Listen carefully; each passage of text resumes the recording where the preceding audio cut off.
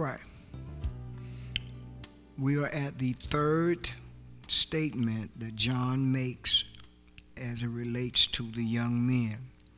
And he simply says, I have written to you young men because you have overcome the wicked one. When we look at this particular statement now, it is clear and easy for us to see the stages that John presents regarding the young men.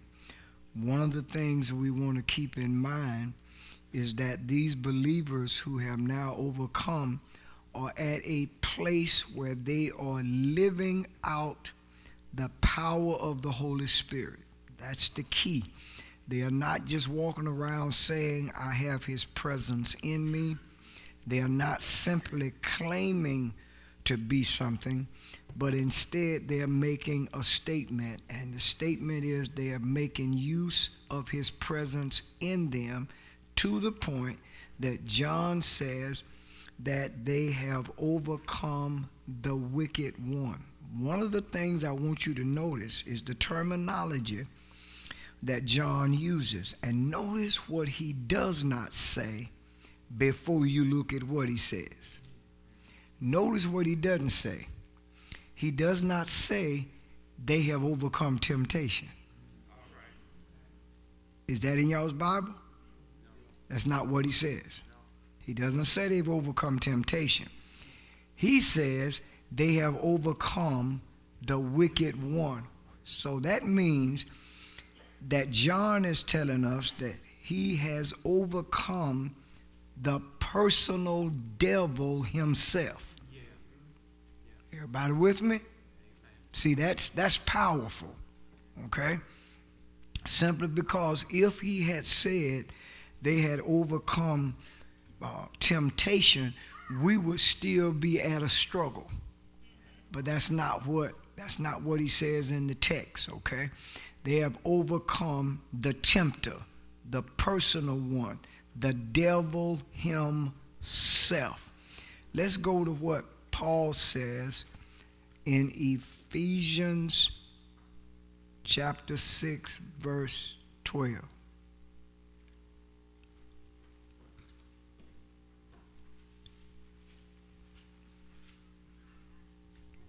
Ma'am? Okay. Ephesians 6 and 12. Now this is important because later on we're going to see why John didn't say they've overcome temptation. Okay? As powerful as temptation is, that's not Satan's mission. But I can't tell you his mission till we get to the end. Okay? Listen to what Paul says in Ephesians chapter 6, verse 12. For we do not wrestle against flesh and blood, but against principalities, against powers, against the rulers of the darkness of this age, against the spiritual hosts of wickedness in heavenly places. You know you have grown spiritually when you can acknowledge that you have overcome the wicked one. Not temptation. Many of us fight situations that we fail to understand Satan's method, his technique, and how he moves and operates. Now notice once again the terminology that John uses. He didn't say they had come face to face with the wicked one. That's not what's in the text. What's in the text is one word: overcome. I need you to write that down in your notes. For those of you who've just come in, we are at 1 John chapter 2, verses 13b and 14b. And in this section, this is where John lays out addressing levels of spiritual growth. And we are now dealing with the young men. The word overcome comes from a Greek word which simply means to win a victory. To win a victory. That's what it means. So that means, and I want us to, as I teach this, I want us to look at ourselves and not just at the word. Am I making sense? I don't want you to see what John calls the young men as being overcomers. I want us to see ourselves as overcomers. Because until we realize the same thing that they have done, we can do. Okay? So John calls them what? Overcomers. Now here's the unique thing. That word overcome is a present tense verb. You hearing me? And what it simply means then is that when a person overcomes a situation, that portion of their lives, victory is theirs. It's nothing Satan can do to undo what you've already overcome. You got me? I didn't say he couldn't come back at you, but you have overcome whatever that is, okay? We're going to take a moment now, and I want to walk you through a few passages of Scripture, 7 promises that the Word of God connects with us being overcomers, okay? And the very first one, and they're all in Revelation, is in Revelation chapter 2, verse 7. Listen to what it says. He who has an ear, let him hear what the Spirit says to the churches. To him who overcomes, I will give to eat from the tree of life, which is in the midst of the what? Paradise of God. So that's a promise. Does everybody see what he promises? See, but you must qualify to become a what? Overcomer. Stay in Revelation chapter 2. Let's go now to verse 11. He who has an ear, let him hear what the Spirit says to the churches. He who overcomes shall not be hurt by the second death. See, these are promises now, but what must, let's stop right there. You've already died once. For the believer, the second death is your step into his presence. Got me? So this is why sometimes people don't understand us as Christians, because we don't view the death of a person who is saved. That doesn't mean that, now let me correct something. That doesn't mean you don't grieve. Doesn't mean you don't hurt. But it does mean that you have sense enough to know that there is a better place than where we are that's been prepared. And if that's the case, then that ought to be everybody's goal in here. Amen. Who wants to stay here in the struggle? Hello? No, nobody wants to stay here in the struggle, okay? Especially when you get, I'm ahead of myself, deep in the Word, you recognize that some things that God is going to give you, you know it's yours. So you got 2 promises already laid out. In Revelation chapter 2, the first one is in verse 7. The second one is in verse 11. The 7. Now let's go to 11 for the third one. He who has an ear, let him hear what the Spirit says to the churches. He who overcomes shall not be hurt by the second death. Now give me 17. Watch it.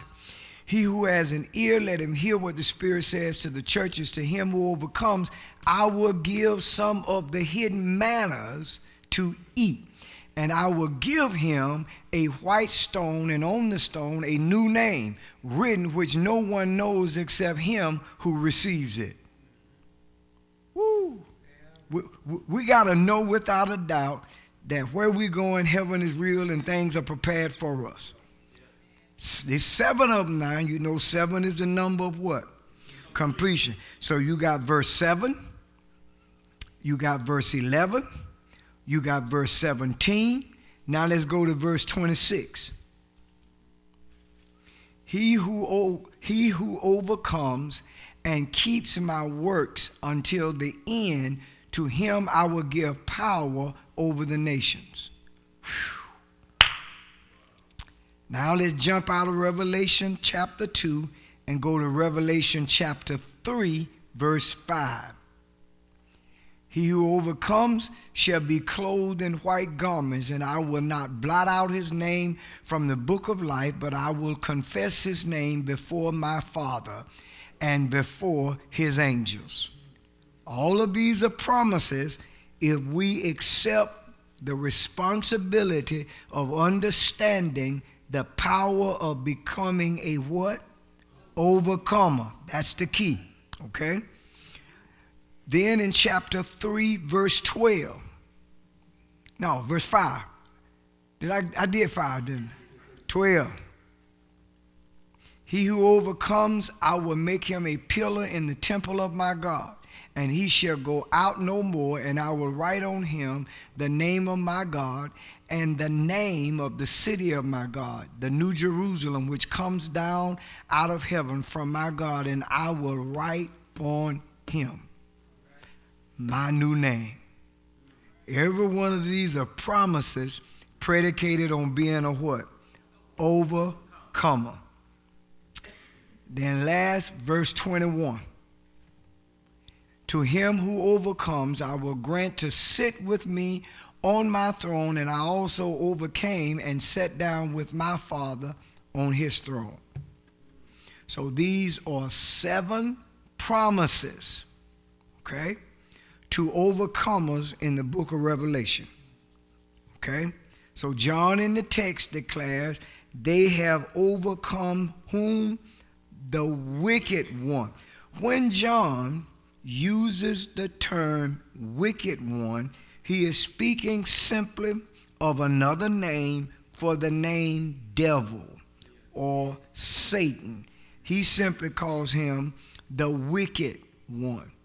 Let me take you to 1 John chapter 3, verses 7 and 8. And John's going to give us some more descriptive concepts of him. He says, little children, let no one deceive you. He who practices righteousness is righteous, just as he is righteous. He who sins is of the devil, for the devil has sinned from the beginning. For this purpose the Son of God was manifested, that he might destroy the works of the devil. I hope y'all are getting this, okay? So the wicked one tries to seduce the young men. That means then that according to John's writings, the wicked one, the devil, came up before the young men. I don't want to scare you, don't want to hurt your feelings, but I do need you to recognize that there comes a moment in your walk with God, you can just about determine your level of strength and growth based on things Satan brings before you. If he can knock you down with a lie, he got you. You hearing me?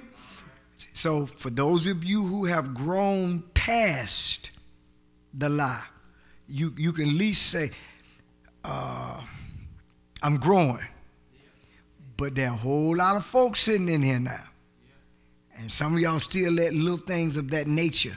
You track them down. You trace, try to figure out who said what. And that's irrelevant. That's irrelevant. You got to get to the point you prepare to fight big dogs. Boy, y'all. Let me take you to James chapter 1, verse 14. One of Satan's primary purposes is to do something. Now, this is not his ultimate. I'm going to explain that later on. He says, James says, but each one is tempted when he is drawn away by his own desires and enticed. Now, you put a pin there, because there are some things we put on Satan and we fail to realize he has an ultimate mission. Okay? And that mission is not to tempt you. You got me? He's got a deeper purpose behind what he's doing. Listen what James says. But each one is tempted when he is what? Drawn away by his own desires and what? Enticed. Got me? So he already knows how to trip immature Christians up, because he comes at them through things that he knows that they desire. You were all right until you made a commitment to go on a diet. The moment you acknowledged, I'm going to go on a diet, you've been passing the TV set all week long. And all of a sudden, on that particular, now you in the kitchen and you see the banana split. You see it. I mean, they got a big colored picture on the screen. And commercial been on for God knows how long. But it never came to you. Okay? Because, see, he knows exactly what it takes to get us to back up. See, it's when you make that commitment. Okay? Now, that's trivial. That's not what Satan was doing with the young men. Check your notes now. What was the first thing I told you about them? He says, I've written to you because you are what? No, the first one. Strong. Strong. And then secondly, he says, I'm written to you because what? The word what? Abides in you. So they had two major qualities going for them. See, so Satan had to go back to the drawing board, because what he would have normally come at them with would not work. Totally move them off base. Okay? Satan then comes at us, and his mission is different. Let me take you to 2 Corinthians chapter 10, verses 3, 4, and 5. All right, now before I read this, I'm going to say this again. He wants to tempt us, but that's not his ultimate purpose. Got me? His ultimate purpose is to work through a religious system. I hope y'all get, see, you got to connect what John speaks to these young men about. One was the word. See, so Satan knew that he couldn't come to them with little bitty things, because they were rooted in the word. Listen to what Paul says. For though we walk in the flesh, we do not war against the flesh. Watch this now. For the weapons of our warfare are not carnal, but mighty in God for pulling down strongholds, casting down arguments and every high thing that exalts itself against the knowledge of God, bringing every thought into captivity to the obedience of Christ. Wow. Got me? See, you got to understand, he does not want you rooted in this. That's his mission. See, if you can't grow out of dealing with temptation, that means you still wrestling, and I hope y'all stay with me now, with something that you have not totally surrendered and given to the Lord. Did all y'all just hear what all right, suppose, all right, since all y'all sitting up here looking all holy, let me just use an example, okay? Let's say that every one of us in here had a gambling and a drinking problem. All of us. Sister Powell just bent over. She just lost it. She just went over like that. Here's my point. You've heard people say, I don't drink anymore. I've been set free. That person has grown in the word to where when Satan came before them, they were so rooted, it vanished. It's gone. But there are Christians who go over and over and over and over and over again over periods of time. They may go 3 months, no drink. 2 months, some of us, yeah, no, you ain't. Now if it's a day, you really got, you really at that level, okay? You still there, okay? So Satan is smart to know you haven't shaken that thing. And you can't shake it by talking good. You see, again, Satan knows to just say something and you know within yourself you just talking. He's sitting. He's sitting waiting. Does everybody understand? Okay, let's go to Ephesians chapter 6, verses 11 and 12. Listen to what Paul says. Put on the what? Whole armor of God, that you may be able to stand against the wiles of whom? The devil. See, first of all, Christians don't dress. I'll go there in a minute. For we do not wrestle against flesh and blood, but against principalities, against powers, against what? Rulers of the darkness of this age, against spiritual wickedness of hosts in wickedness in heavenly places. Here's the point I want you to understand. We can't dress in the whole armor when we don't view our spiritual walk as having a need to have on the armor. You hear me? When our focus is on what we got on for Sunday,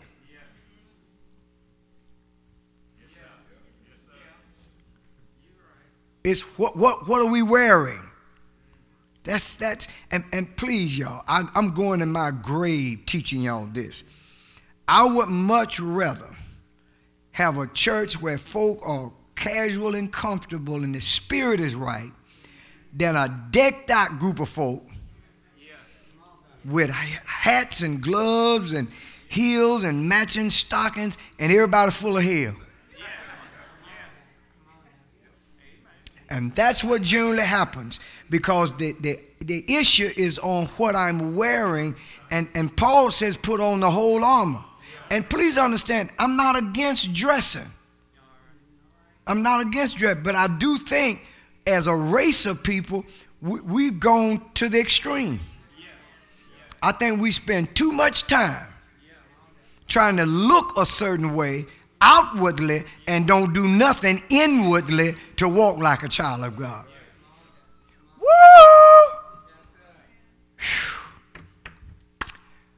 1 Timothy chapter 4, verses 1 and 2. Listen to what he says. Now the Spirit expressly says that in latter times some will depart from the faith, giving heed to deceiving spirits and doctrines of demons. Let's stop right there. Let's stop. Let's just stop. Let's stop.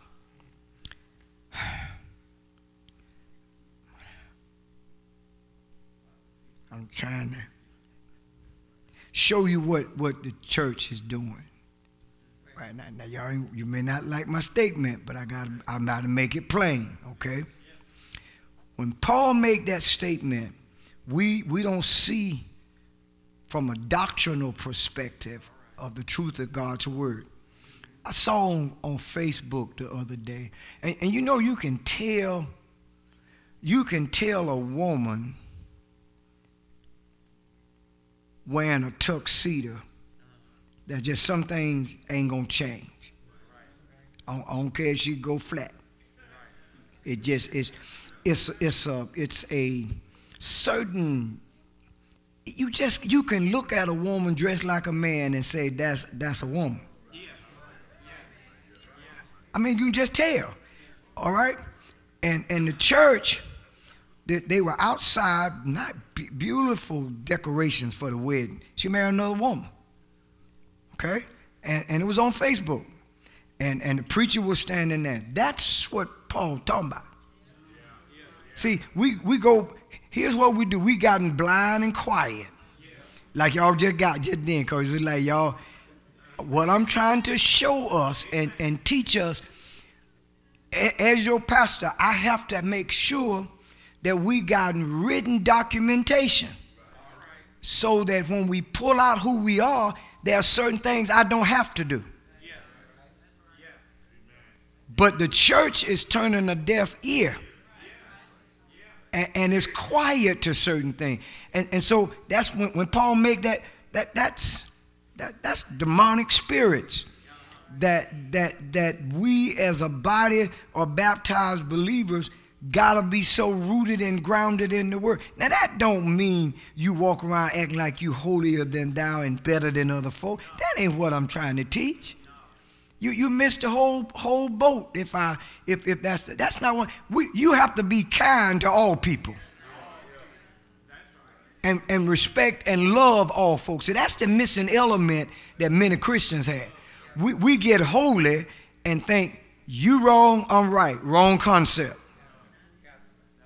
Okay? First, listen to 1 Timothy chapter 4, verse 2. Speaking lies and hypocrisy, having their own conscience seared with a hot iron. This is what Satan does. He gets in people and uses them as instruments, and there are folk in the body of Christ right now will believe just about any lie you come before them, especially if they say it right. Just straight out lies. You got people who sit at home angry and won't go to nobody's church. All of them hypocrites. But they'll sit and write a check weekly to folk and send off and get stuff. Yeah, holy water, blessed salt, magical lights, and the word said if I did this. And those are lies, but you cannot. And listen to me, you got to be so careful in this day and age. Because if I'm telling you these things, you ain't got no business in somebody's line talking about, they told me to bring $300 and I'll get a healing. Now, come on now. Come on now. I'm not against God healing people.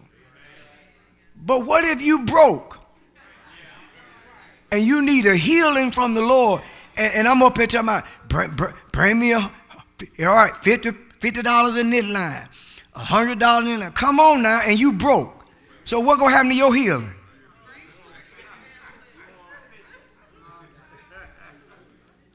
But you see what happens to us as a body of baptized believers. And this is what's so unique about the young men. They were strong and they were in the word and they were able to work with strangers when it came into the body of Christ.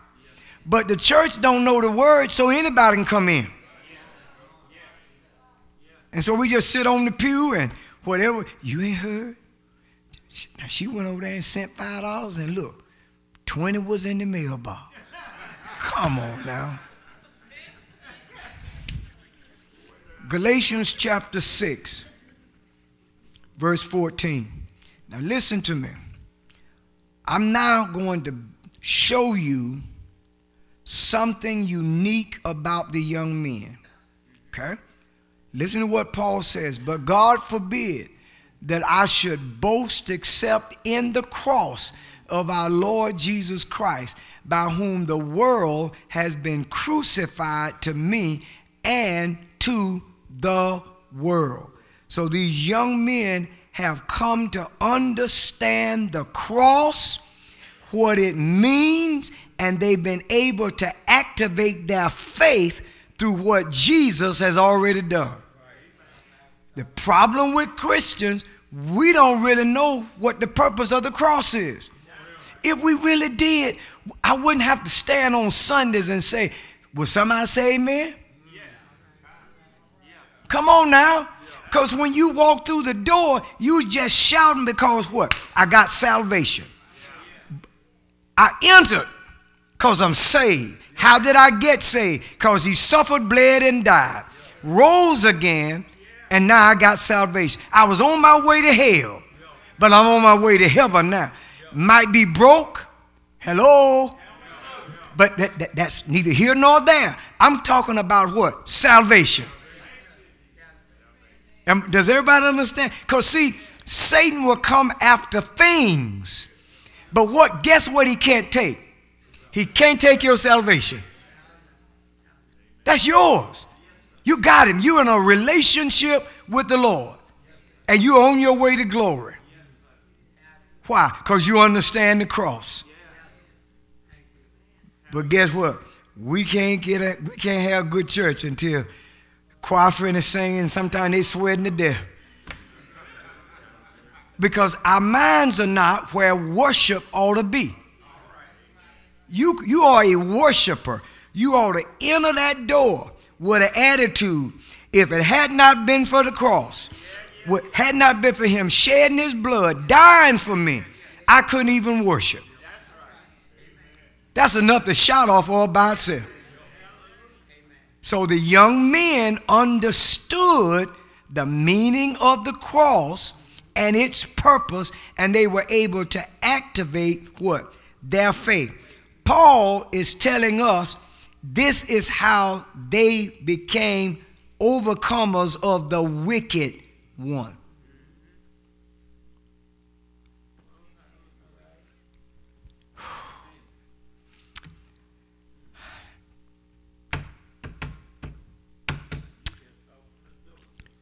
Yeah, I'm going to go a little bit deeper.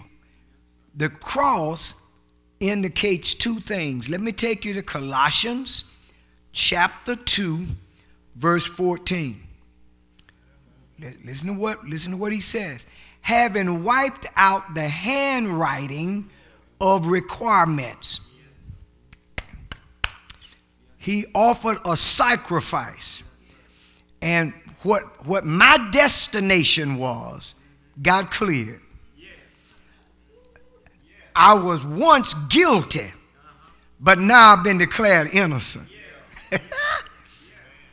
I was born a loser, but now I'm a winner. Poor y'all. Yes, sir. That right there is enough to just make you step back and look at yourself and go, wait a minute. And what I like about him, he paid for it all at once. He ain't coming back for no part-time payment. He paid for my mess in full. Can I really mess with y'all mind for a moment? He knows what you're going to do wrong tomorrow.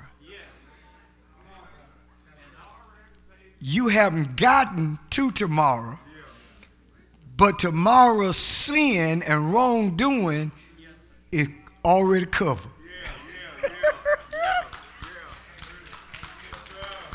Now, that doesn't give us the right to deliberately do wrong, but that's enough to make you holler. Here's the second thing. It's right there in Colossians. That's the first one in Colossians chapter 2, verse 14. Now look at Colossians chapter 2, verse 15. Watch this. Having disarmed principalities and what? Powers. Woo. So Satan was stripped. See, he had the upper hand at one point.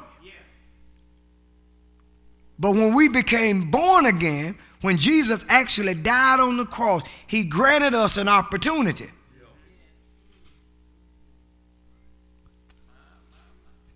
See, you don't never fight for victory. You fight from victory. You have to see yourself in the position of being a victor. Boy, y'all.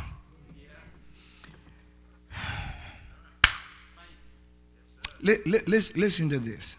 Listen to this. The death of Christ on the cross left Satan with no authority. Boy, are y'all hearing me? The death of Christ on the cross left Satan with no authority. The rascal got no power over you. Now this is where we fall short. I'm way ahead of myself. It's something that John declares about these young men that we miss. Okay? Now, if that be the case, here's the problem. Pull it up, Sister Paul. I hope this makes sense. Believers are to see themselves as not only in conflict with the enemy, but as having perceived the victory in Christ's name and by his power. Am I making sense to you now? See, some of us, when we are in a struggle, we talk struggle language. Got me? But there are moments that you got to change your language from being in a conflict. And you got to start realizing I got victory. And I know it's rough. Trust me, I've been there. And if you've been living, you've been in them. All of us been in the situation where the conflict looked like it wasn't going to ever come to an end. But sometimes it lingers because our language hasn't changed. How you saw yourself. You tell you all the time, I hate to ask some people some things because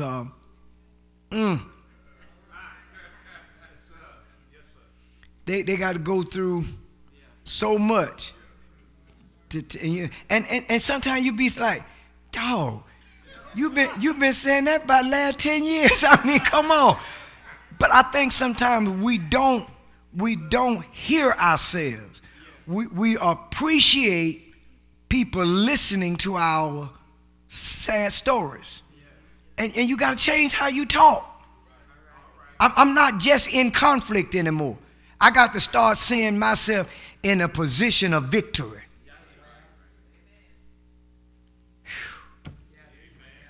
So first, these young men understood what?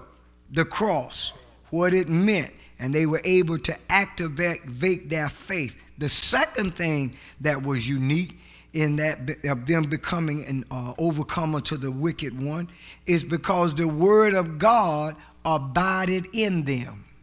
See, it was two things I'm sharing with you. Two, the word, and this right now at that point, this is where Christians mess up, because Satan enjoys when the church is ignorant in the word. As much as he can keep you out of the word, he got you. Look at what's getting ready to happen. First Sunday in November, the second Sunday and third Sunday at 5:30, we're doing a conference on how to develop an effective prayer life. Watch our saints. Watch them. Just watch them. People have all kinds of excuses on why they can't, what had happened. And there's always that sad story story. Woo. But we can find everything else in the world to do. And your pastor has gotten to a level now, I kind of look at you foolishly. I mean, I don't really want to hear it. Okay? Because when you got an opportunity to feast on the word, you turn it down. But I ain't going to hell because you don't want to eat. He told me to teach. So here's a question. How do I hide the word in me? Look at what the text said now. They were overcomers of the wicked one because of what? They hid the word in them. Okay? Very first thing, first step is to read it. Read it. Okay? And I'm not trying to be funny. We put Bibles on every pew in this church. Every pew. The church didn't have to pay for the Bibles.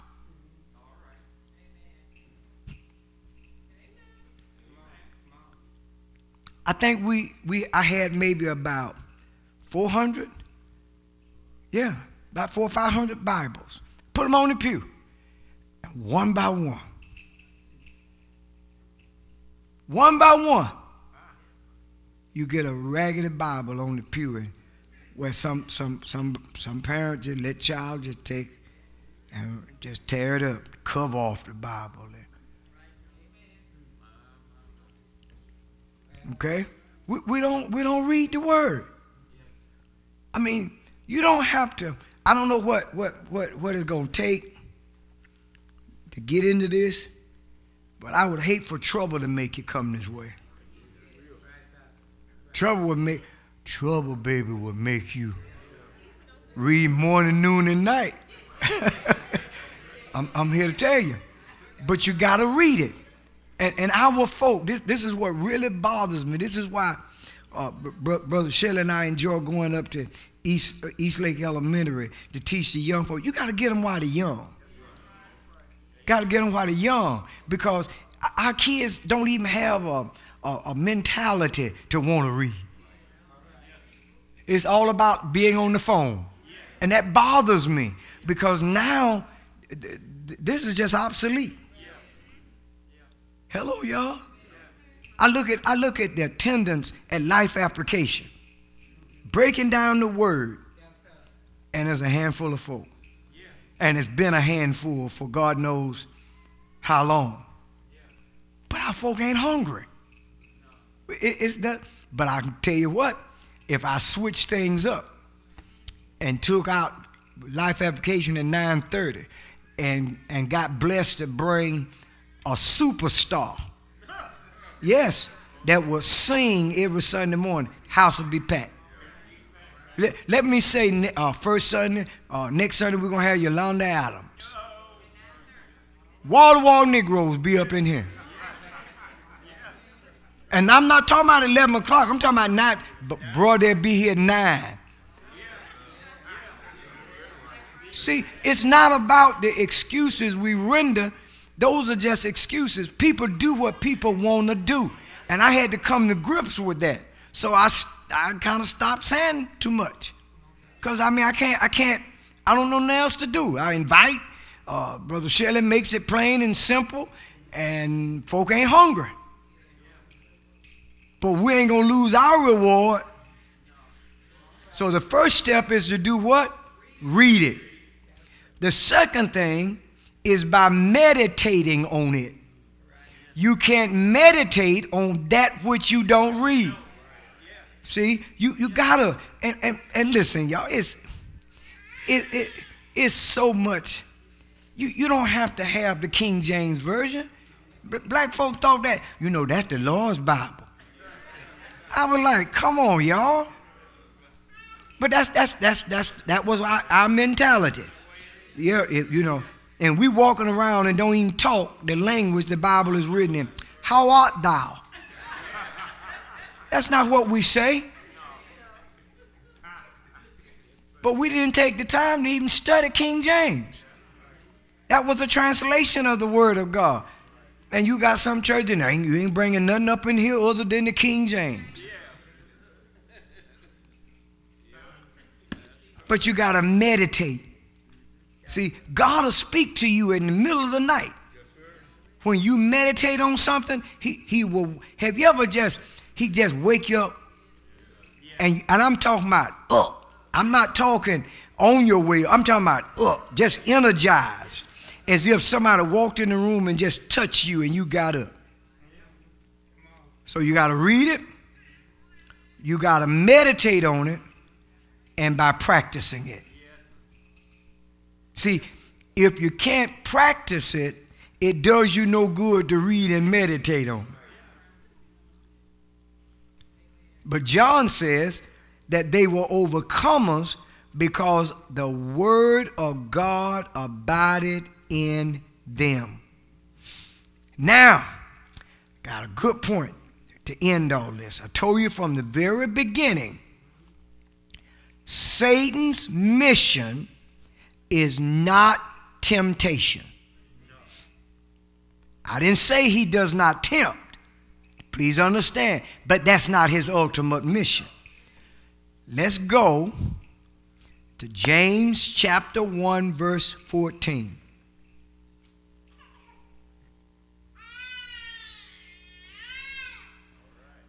But each one is tempted when he is drawn away by his own desires and enticed. Now, I'm going to explain something now.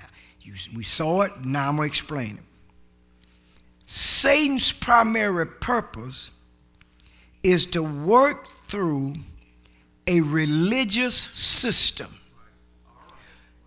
If he can get you off track with the truth of the word of God, he got you. Now does everybody see? He wants to send as many as he can to hell. Okay? But he's smart enough to know temptation alone ain't enough. Y'all with me? So people get into, I was driving the other day, and I sometimes have to look at myself and go, ooh, am I mentally off? I was angry. I was going down these different streets in the city, and I said, we sitting back arguing and bickering over denominations. And God ain't a bit more studying none of that man-made mess, and we missing the mark. And I said to myself, I wonder how many folk come to New Horizon called Baptists is sitting out there. I thought about that. I thought about it. I did. I thought about it. I said, are we really up in here because we want to brag about being Baptist? And going to heaven ain't about your denomination. But you see how Satan operates? That's his mission. See, if he can keep us divided, and that's exactly what denominations do. And y'all been around me a long time now. I don't teach denominations. I'll stand here and tell you I'm Holy Ghost filled, fire baptized. But those were terms used by Pentecostal folk. See, my whole purpose, who told you own a language? There's going to always be some differences, but Satan's mission is to keep, I don't go over there. They ain't Baptists. So when we get to heaven, do y'all honestly think Baptist folk going to be here and Methodist people going to be there and Presbyterian? That ain't even in the word.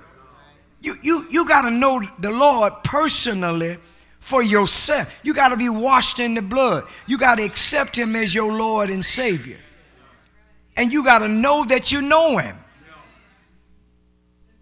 with no hesitation. That's what I'm talking about. I got one cheerleader over there. But you got to understand, he works through a religious system. He ain't studying. I mean, I'm not saying he won't tempt you, but he tempts people who are trivial. They're on this level down here. When you can get past knowing I got enough word in me, that word I used to do, I ain't worried about doing it no more. You got something going. But you got to get some word in you. And see, this when I hear saints saying, I've been wrestling with this. No. You ain't in no, you got to get into this right here. And stay there. Stay there. Keep saying to yourself, I got to eat a little more of that word. You can't get it. Just like you eat every day, you got to have some word in you every day. And folk don't believe that. I don't even know what you might do to meditate. Sometimes I have to watch myself. I'll sit up and just meditate on the word, and it won't be long. I'm just sitting in my chair crying. Ain't nothing wrong. But his presence, just sitting there saying, thank you, sir. Just thank you. You're such an awesome God for an old messed up person like me. 2 Corinthians chapter 10, verses 3, 4, and 5. Listen to this. For though we walk in the flesh, we do not war according to the what? Flesh. For the weapons of our warfare are not carnal, but mighty in God for what? Pulling down strongholds, casting down arguments and every high thing that exalts itself against the knowledge of God, bringing every thought into captivity to the obedience of whom? Of Christ. Same thing. We walked through this just a moment ago. But that's the point I'm trying to make y'all grasp. Do you not get what I'm saying? I'm so crazy that I believe if all the saints of the church came and feasted on the word, God will move. Now, I'm sorry if y'all think I'm cuckoo. Next month, if we commit ourselves, I ain't got to go next month. If we started out Sunday morning, hungry for the word, hungry, and honestly opened up and let him take charge and put issues before him, God will do some things. But we are losers because we don't get in the word. People walk away, life defeated, life destroyed, no hope, no joy, because we don't get in the word. See, the word will hold you. All you got to do is just keep hearing him say, but I will supply your every need. When you keep hearing that over and over again, you will know your supplier. Now that doesn't mean he gonna just drop it right there, but you have an attitude of knowing is really not when he does it, is knowing that he's going to do it. You can wake up every morning with a whole different, brand new outlook on life.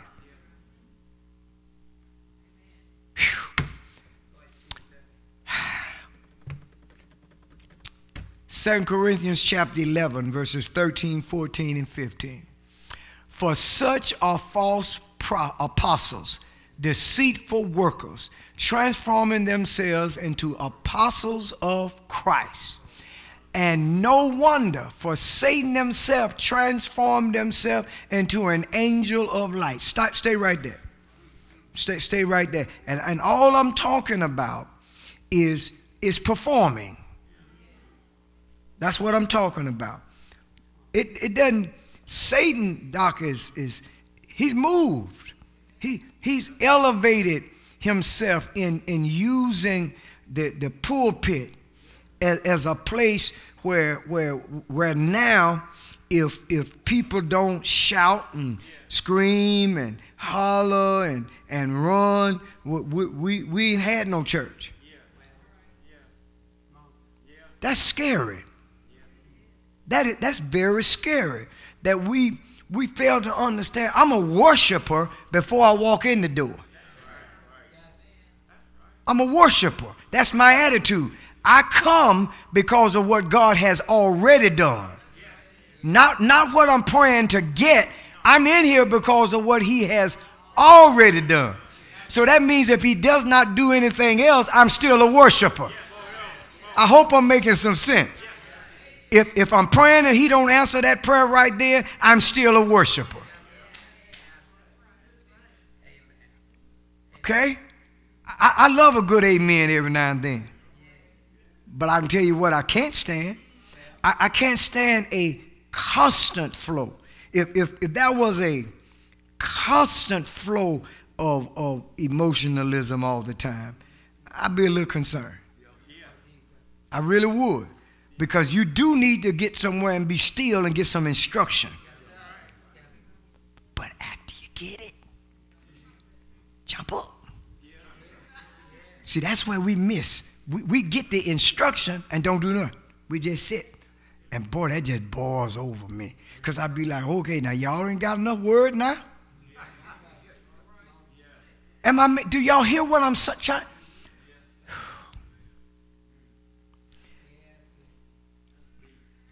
Satan is busy. Okay? And he's got a lot of folk, all this talk about millenniums.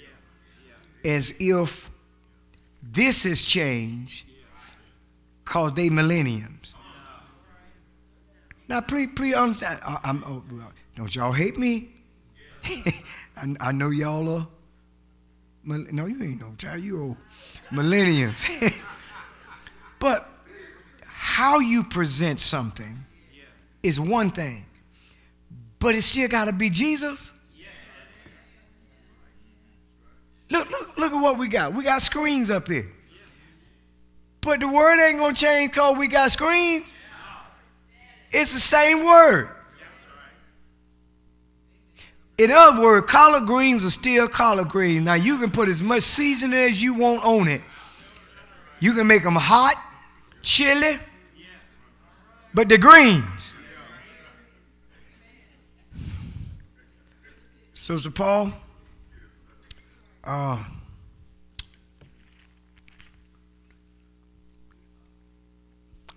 give me 1 Timothy chapter 4, verses 1 and 2. Yes. He says, now the Spirit expressly says that in latter times some will depart from the faith, giving heed to deceiving spirits and doctrines of demons. I'm going to end on that. We just got to, but that's my closing point. If you are not properly fed the word, you are slip. And what's happening to folk today, they slipping. Because it's all about, I want to feel good. And coming to church sometimes has nothing to do with feelings. Got me? Because when that word cuts me, I don't feel good. Sometimes the word make you cry. Because when God tells you to go and bless your enemy, that ain't something you shout off for. That'd be like, huh? Wait. Did you hear me? I mean, come on. Am I making sense to everybody? That don't make you jump. That makes you step back. Because the first thing you're going to say is, I don't know them like that. I mean, for real? That makes me examine myself. Whew. Speaking lies. Watch him now. Give me that second verse. Speaking lies and hypocrisy, having their own conscience seared with a hot iron. That's why I want the church rooted and grounded. That means after the next month, our folk ain't got no business walking around telling folk, pray for me. And I'm not trying to be funny. If we would come where we're being taught how to do something, you ain't got to depend on nobody. You ain't got to wait on the deacons. Some things you just do yourself. Okay. So these young men are spiritually mature and equipped in the Word of God to the point that God could use them. Why? They were overcomers of the wicked one. And every church needs some young folk, not in age, spiritually experienced. But when everybody up in here wearing Pampers, everybody sagging, everybody needs to change, something wrong somewhere. Everybody whining. She don't like me. Okay. They didn't speak. Okay. I mean, you have to get to a point. That kind of stuff is trivial. That's trivial. Y'all be surprised sometime on Sunday. I get tickled. You know, I can tell the ones that avoid me. They don't want to act like it, but they'll show it in the action. So rather than get anywhere close to me, they just kind of go around. You know. I mean, it doesn't even bother me. That was back in the day when I was young in ministry, my heart be broken. I don't care now.